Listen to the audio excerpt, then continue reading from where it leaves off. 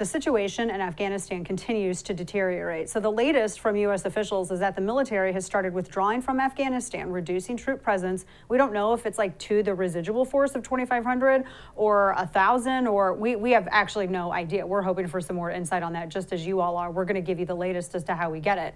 But it is being reported that the U.S. has expedited a deal with unknown terms with the Taliban, and we actually may be out now in 72 hours. In fact, it's already started. So that also means that the White House could potentially leave several thousand Americans behind. Now, we're going from stranding Americans to abandoning them. The State Department said that the United States will continue helping at-risk Afghans leave by August 31st, a completely false promise, seeing that there will be zero military support on the ground by that time. Now, a discussion with the Taliban about extending the timeline for withdrawal has yielded nothing. This morning, after speaking with G7 leaders, Biden was informed that our allies were united in telling the Taliban that the evacuation would take as long as it takes. But Biden wasted no time in announcing afterwards that the United States would in fact be out by the 31st, publicly undercutting the alliance. President Biden won't extend the deadline, and the Taliban is demanding a full withdrawal by August 31st, no exceptions or extensions. They're dictating the rules now. Our CIA director met with senior Taliban leaders actually just yesterday, and it appears that not much came of it. However, we can apparently send the CIA director there and back to meet with the leader of the Taliban, but we can't extricate Americans or Afghan SIVs. Psaki said in the presser this afternoon that, quote, "This is the largest airlift in history," which is most assuredly not. These facts, like history of the Berlin airlift, for just one example, they're hidden on a thing called the internet. Given the current situation of having thousands of allies and Americans, maybe tens of thousands, as no one knows exactly how many who are still stranded, or abandoned rather, on the ground with no way to get to the airport, there are no good options. So here is Jen Psaki just a couple of hours ago addressing this problem. A Taliban spokesman said today that the group would bar Afghans from accessing the roads leading to the airport to allow foreigners to pass. And I guess for evacuation efforts, what does this mean for Afghans who assisted and can't get through now? What are you going to be? Does this effectively cut off those Afghans from being evacuated? No, that is not how you should read it. One, I should note we have been in direct contact, not just with American citizens, but with SIV applicants, special immigrant visa applicants, and Afghans whose departure we are facilitating about how and when to come to the airport. And our expectation, which we have also conveyed to the Taliban, is that they should be able to get to the airport. It is also true, and I know this may be some of the confusion out there, that there are a number of Afghans who may not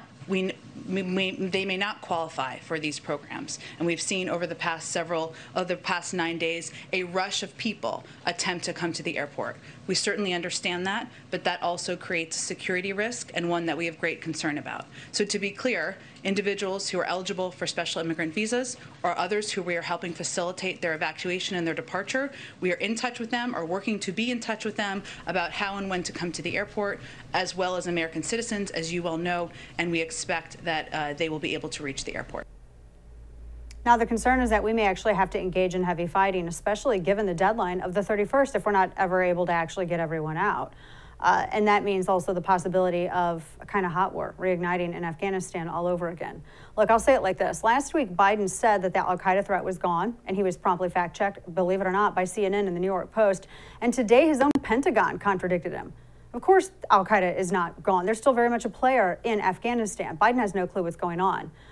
I'll say this, the only way to handle this, as I said on radio, is with overwhelming brutality, because brutes only know brutality. These kittens and sunshine people who don't understand this, these are the people who get our people killed.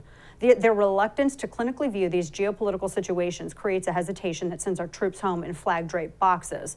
And their lack of fortitude to do what sometimes needs to be done to dragon slay in an era of dragons, it weakens us as a nation and makes future generations more vulnerable to attack. Our approach to the Taliban should come in the spirit of Tom Cruise's greatest role. It's one of the greatest, most cinematic masterpieces ever committed to celluloid, and that is, of course, the character of Les Grossman. The Taliban should be told that we are going to stay for as long as it takes to evacuate all remaining Americans and SIVs.